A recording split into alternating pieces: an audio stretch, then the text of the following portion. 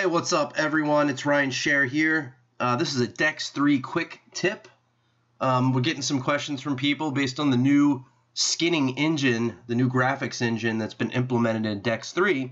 One of the new features is that the skin, the display, the GUI, will automatically and dynamically stretch to fit any display. So what that means is when you first open up the software, it's going to fit your screen perfectly. You're not going to see your taskbar, you're not going to see your desktop, and that's by design.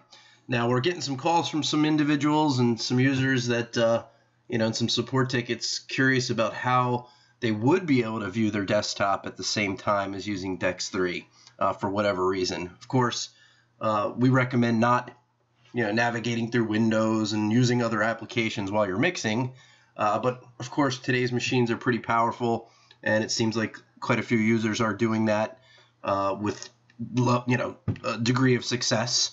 So if you need to access your desktop, this is how you would do it. Just take your mouse across the top of DEX 3, just double click the bar.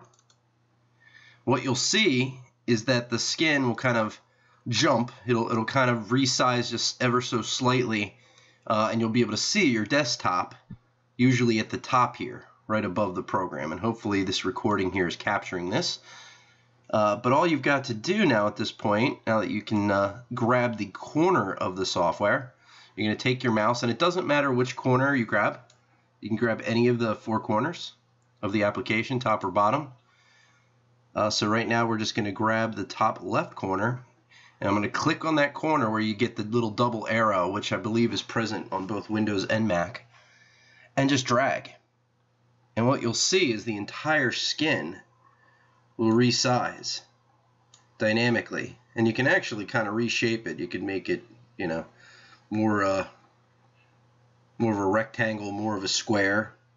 But basically, you can get it to any size you're comfortable with, and you can move it around your screen, and that's it. And it is perfectly functional, actually, at this really small size here too. So you can hit play.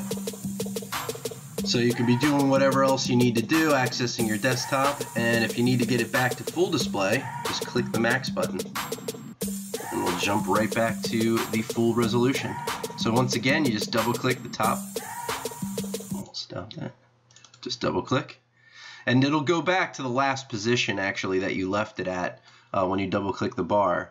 But you can get it real small or really large, and that's all there is to it. Until next time, keep mixing.